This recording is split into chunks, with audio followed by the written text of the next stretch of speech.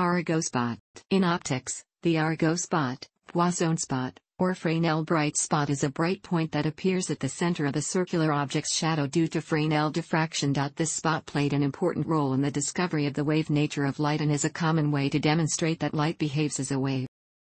The basic experimental setup requires a point source, such as an illuminated pinhole or a diverging laser beam.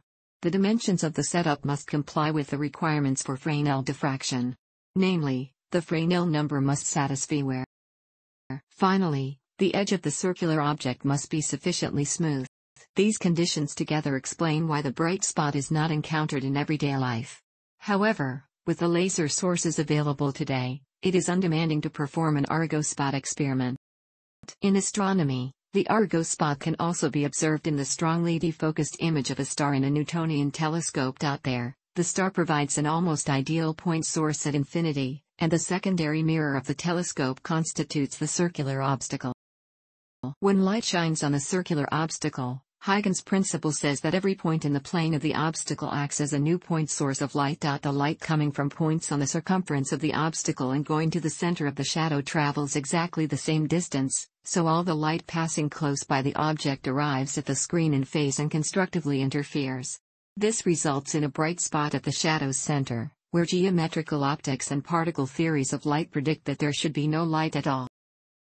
At the beginning of the 19th century, the idea that light does not simply propagate along straight lines gained traction. Thomas Young published his double-slit experiment in 1807. The original Arago-spot experiment was carried out a decade later and was the deciding experiment in the question of whether light is a particle or a wave. It is thus an example of an experimentum crucis. At that time, many favored Isaac Newton's corpuscular theory of light, among them the theoretician Siméon Denis Poisson. In 1818 the French Academy of Sciences launched a competition to explain the properties of light, where Poisson was one of the members of the judging committee. The civil engineer Augustin-Jean Fresnel entered this competition by submitting a new wave theory of light. Poisson studied Fresnel's theory in detail and, being a supporter of the particle theory of light, looked for a way to prove it wrong. Poisson thought that he had found a flaw when he argued that a consequence of Fresnel's theory was that there would exist an on-axis bright spot in the shadow of a circular obstacle, where there should be complete darkness according to the particle theory of light. Since the Arago-spot is not easily observed in everyday situations, Poisson interpreted it as an absurd result and that it should disprove Fresnel's theory. However, the head of the committee, Dominique François-Jean Arago, decided to perform the experiment in more detail. He molded a 2 mm metallic disc to a glass plate with wax. He succeeded in observing the predicted spot, which convinced most scientists of wave nature of light and gave Fresnel the win. Arago later noted that the phenomenon had already been observed by Delisle and Maraldi a century earlier. It only turned out much later that light can be equally described as a particle. At the heart of Fresnel's wave theory is the Huygens-Fresnel principle, which states that every unobstructed point of a wavefront becomes the source of a secondary spherical wavelet and that the amplitude of the optical field E at a point on the screen is given by the superposition of all those secondary wavelets taking into account their relative phases. This means that the field at a point P on the screen is given by a surface integral, where the inclination factor formula _3 which ensures that the secondary wavelets do not propagate backwards is given by and. The first term outside of the integral represents the oscillations from the source wave at a distance r. Similarly, the term inside the integral represents the oscillations from the secondary wavelets at distances r. In order to derive the intensity behind the circular obstacle using this integral, one assumes that the experimental parameters fulfill the requirements of the near-field diffraction regime.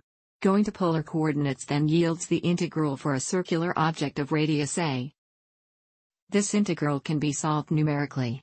If g is large and b is small so that the angle formula _7 is not negligible, one can write the integral for the on-axis case as the source intensity, which is the square of the field amplitude, is formula _9 and the intensity at the screen formula _10. The on-axis intensity is a function of the distance b is hence given by.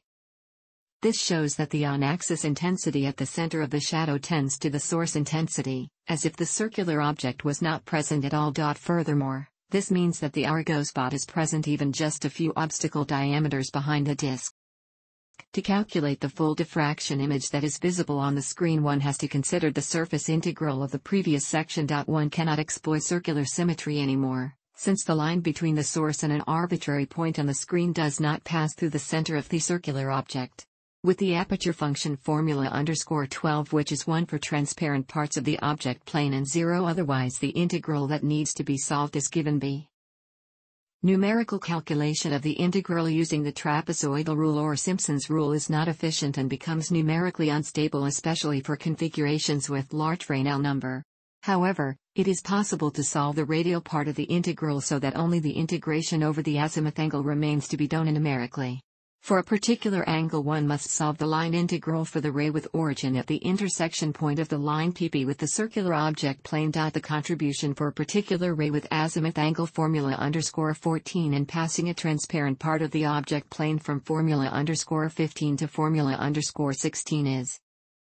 So for each angle, one has to compute the intersection point of the ray with the circular object and then sum the contributions formula _18 for a certain number of angles between 0 and formula _19. Results of such a calculation are shown in the following images. The images show simulated Arago spots in the shadow of a disk of varying diameter at a distance of 1 meter from the disk. The point source has a wavelength of 633 nanometers and is located 1 meter from the disk. The image width corresponds to 16 mm. For an ideal point source, the intensity of the Arago spot equals that of the undisturbed wavefront. Only the width of the Arago spot intensity peak depends on the distances between source, circular object and screen, as well as the source's wavelength and the diameter of the circular object. This means that one can compensate for a reduction in the source's wavelength by increasing the distance L between circular object and screen or reducing circular object's diameter. The lateral intensity distribution on the screen has in fact the shape of a squared zeroth Bessel function of the first kind when close to the optical axis and using a plane wave source. Where the following images show the radial intensity distribution of the simulated Arago spot images above. The red lines in these three graphs correspond to the simulated images above, and the green lines were computed by applying the corresponding parameters to the squared Bessel function given above. The main reason why the Arago spot is hard to observe in circular shadows from conventional light sources is that such light sources are bad approximations of point sources. If the wave source has a finite size s, then the Arago spot will have an extent that is given by s times b, g, as if the circular object acted like a lens. At the same time, the intensity of the Arago spot is reduced with respect to the intensity of the undisturbed wavefront. If the cross-section of the circular object deviates slightly from its circular shape, the shape of the point source Arago spot changes. In particular, if the object has an ellipsoidal cross-section, the Arago spot has the shape of an evolute. Note that this is only the case if the source is close to an ideal point source. From an extended source, the Arago spot is only affected marginally, since one can interpret the Arago spot as a point spread function. Therefore, the image of the extended source only becomes washed out due to the convolution with the point spread function, but it does not decrease in overall intensity. The Arago spot is very sensitive to small-scale deviations from the ideal circular cross-section. This means that a small amount of surface roughness of the circular object can completely cancel out the bright spot. This is shown in the following three diagrams, which are simulations of the Arago spot from a 4 mm diameter disk.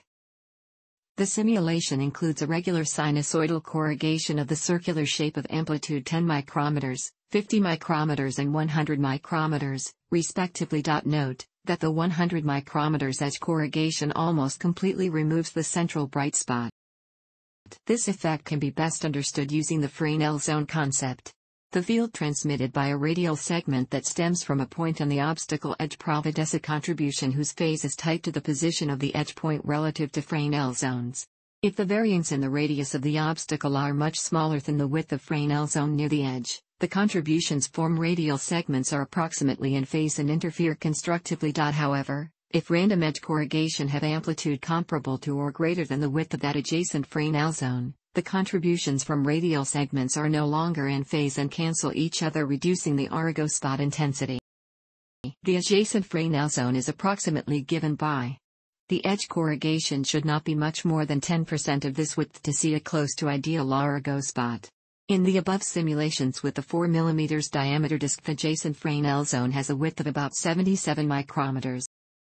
Recently, the Arago-spot experiment was demonstrated with a supersonic expansion beam of deuterium molecules. Material particles behaving like waves is known from quantum mechanics. The wave nature of particles actually dates back to de Broglie's hypothesis as well as Davison and Germer's experiments. An Arago-spot of electrons, which also constitute matter waves, can be observed in transmission electron microscopes when examining circular structures of a certain size. The observation of an Arago-spot with large molecules, thus proving their wave nature, is a topic of current research. Beside the demonstration of wave behavior, the Arago-spot also has a few other applications.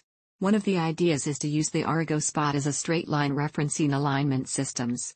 Another is to probe aberrations in laser beams by using the spot's sensitivity to beam aberrations. Finally, the Arago-scope has been proposed as a method for dramatically improving the diffraction limited resolution of space-based telescopes. Thanks for watching.